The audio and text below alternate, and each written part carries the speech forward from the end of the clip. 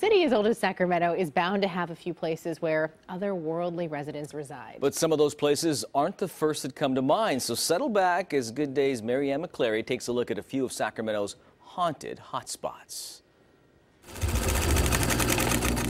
The costume design room at the nearly 75-year-old Sacramento Theater Company has plenty of human activity, but apparently can be quite busy when no one is here. You'd expect that, though, from a place that has a ghost highway. What kinds of things have happened here?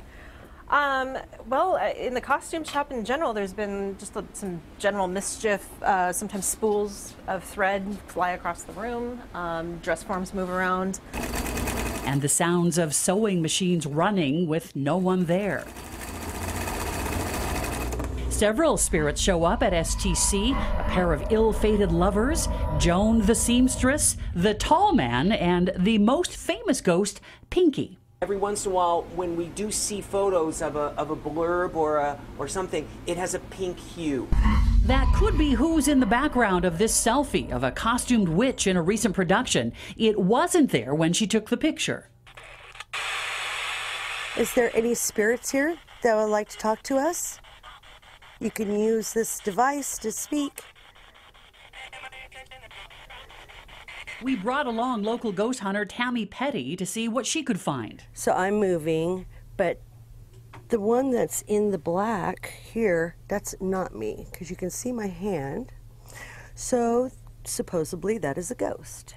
Are spirits scaring away the staff? Nope, just the opposite. I wouldn't trust a theater that wasn't haunted.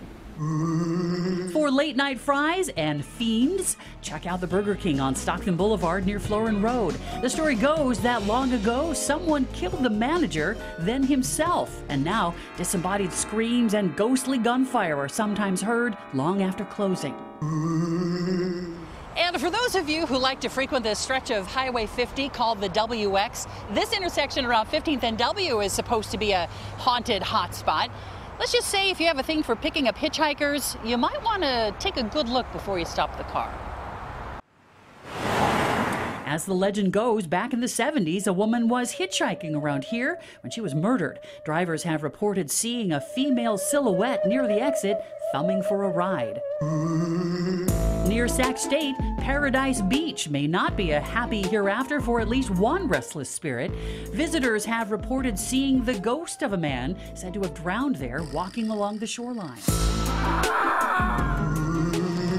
Well-known Sacramentans are part of these legends, too. My granddad built this in 1940. Yeah, it's been in the family ever since. The story goes that Rob's granddad, Pops Kurth, still roams Iceland skating rink during those legendary foggy Sacramento nights. What they would see is a swirl in the fog that would move along. You know, like somebody was walking down the side of the rink in the swirl, and then would stop and the swirl would all go away. And then pretty soon the swirl would start up again and move out the front. It might be great-granddad. I'm not sure. We brought back ghost hunter Tammy Petty to check it out with mixed results. But I did map a little figure following you when you walked into the ice rink. Yeah? Yeah, there was a figure right behind you and it just followed you in. So, yeah, that was kind of neat. Does Pops Kurth haunt Iceland? There's only one way to find out. We open Halloween. Come by, check for yourself. Halloween night.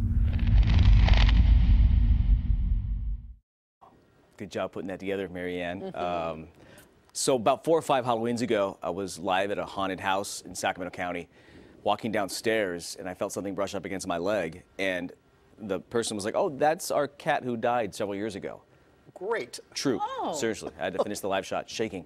No doubt. Anyway, thanks to hauntedrooms.com for some of their suggestions to Marianne. And for a list of 10 haunted hikes in Northern California, click show info on gooddaysacramento.com.